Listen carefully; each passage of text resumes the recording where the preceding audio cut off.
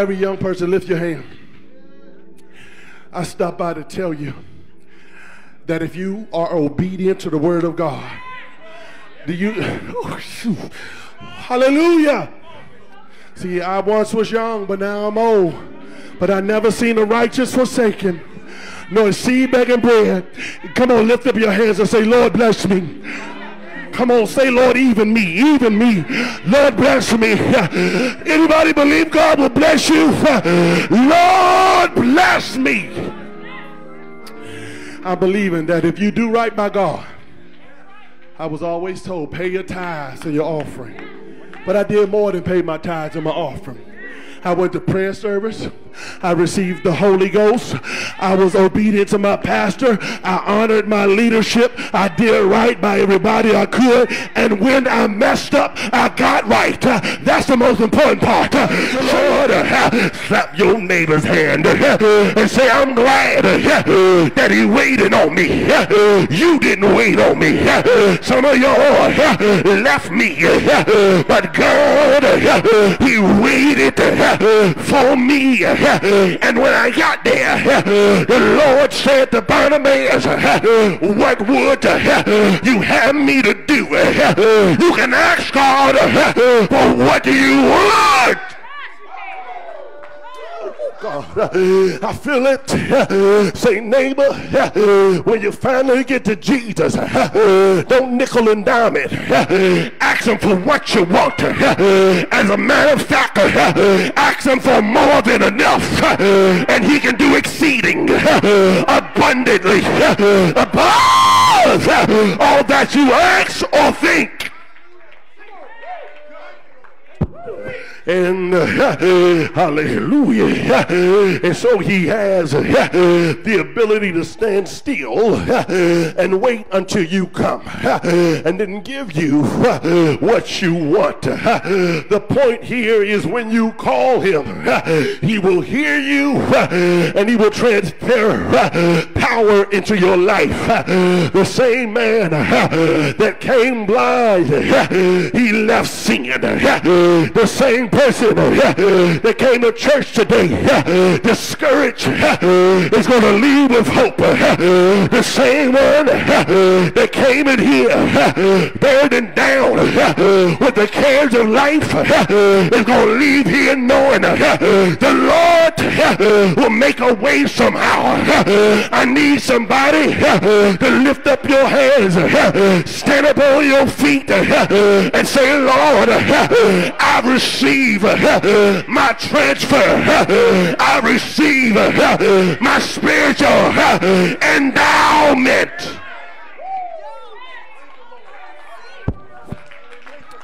God, oh Jesus, I thank you. You may be seated. I got a little way to go here. Help me, Holy Ghost. And there's another story. A story about a man named Joseph. It's about someone. And praise God, Minister Savage gave me something to think about this morning. But it's about a young man that was unique. He was peculiar.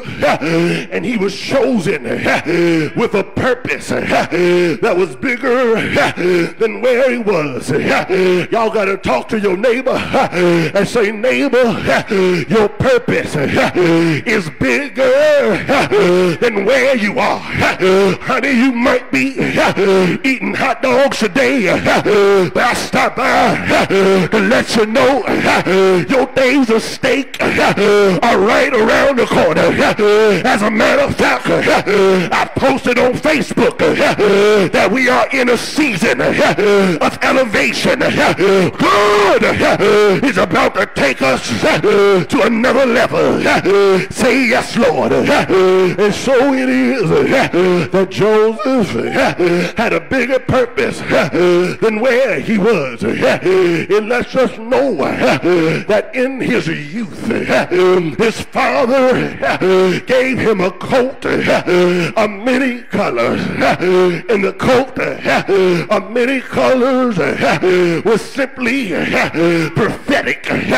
When you look at the coat of many colors, I could imagine that it had the color of purple, which represents royalty. It had the color of scarlet that represented the blood. It had the color of white that represented purity. It had the color of blue that represented the place where God is. It had the color of gold that represented the riches and the wealth of God.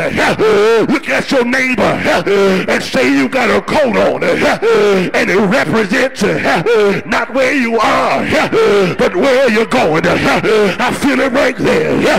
We have got to begin to speak power and wealth over our children. Not only that, if you ain't got no kids, lay your hands on yourself and say power and wealth is on your head. Oh, praise the Lord.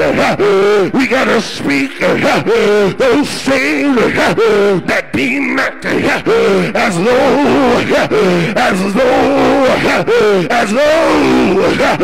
they were. Hallelujah. We have got to understand the word as it says in Hebrews chapter number 11 and verse number 1. Now faith is the substance of things. Is there anybody that needs some things? Y'all lying if you say no. We all need something. Oh yes, we need some things. Now faith is the substance of things hoped for, but the evidence of things not seen. My brothers and sisters, I don't want to be rich. I want to be wealthy. I don't want to just have strength. I want power in the name of Jesus. You can be rich and still be discouraged, still be out of touch with God. But when God makes you wealthy, it starts in a heart. I want more joy. I want more peace. I want more love. I want understanding. I want the ability to love everybody and treat everybody right. And the answer, I want some money. I want that thing that folds and not jingle. I want some money, not so that I can go buy another i8. I can work for that. But bless me to be a blessing. I want to bless some of you young folks to go to college. I want to bless some of you young couples to get a house. I want to bless somebody sick to have the money to pay their medical bills. Bless me. I want wealth. Now let me share this. To get wealth, there is a cost. Joseph was broke. Joseph was broken. Yet the promise of God was on his life before he ever got power and wealth.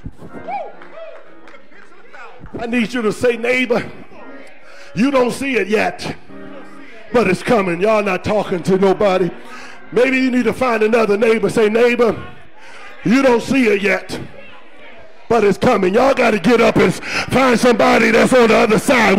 We need to get active with this one. Say, you don't see it yet, but it's coming. You don't see it yet, but it's coming. It's coming. Everything you pray for, everything you ask for, it's coming. From the east to the west, from the south to the north, it's coming.